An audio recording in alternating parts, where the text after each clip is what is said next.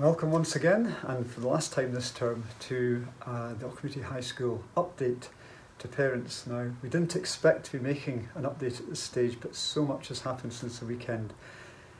At the moment, we're sending out a number of group calls just to explain what the situation is, but we thought we'd make the video as well, just to explain the scenario and what's taking place at the moment. So, this is what's going to happen in the next few weeks. Now, firstly, today is still the last day of term. I think all of our staff are extremely grateful for that, and the children who have turned up today in very small numbers are clearly ready for Christmas, but this does mark the end of this term. However, it's the start of next term that is now being made more complicated for us by the COVID pandemic that is still continuing. What will happen is that on Wednesday the 6th of January, which was to be the start back to school, this will now be a planning day for staff. So no children will be in school on Wednesday the 6th of January. Now on Thursday and Friday, the 7th and 8th of January, there will be a limited number of children in school, and those children will know that they've got to come to school by invitation or because you have completed the form which identifies yourself as a key worker and your child is entitled to provision on those 2 days, on the 7th and the 8th of January.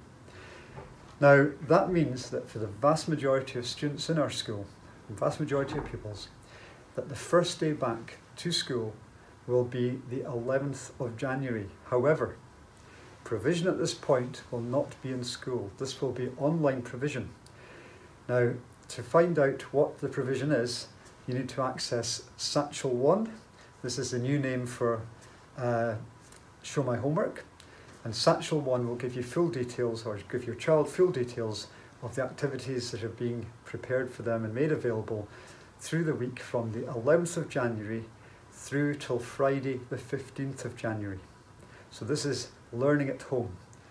As I've previously said, the only exception to that will be the small number of children who need to access education because they are children of key workers or they are vulnerable children who've been identified.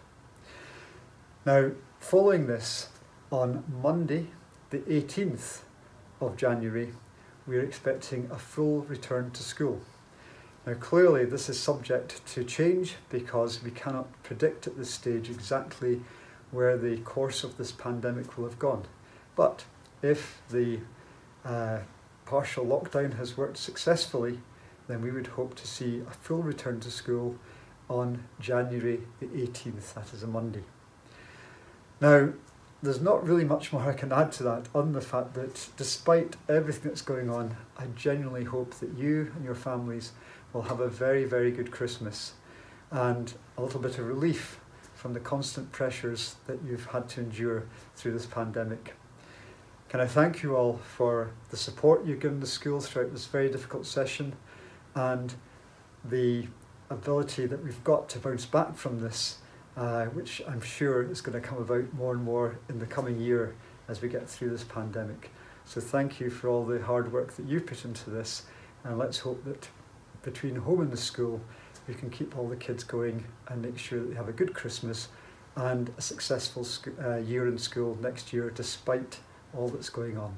So, happy Christmas to you, good New Year when it comes, keep safe, and we'll see you all in the new year. Thank you.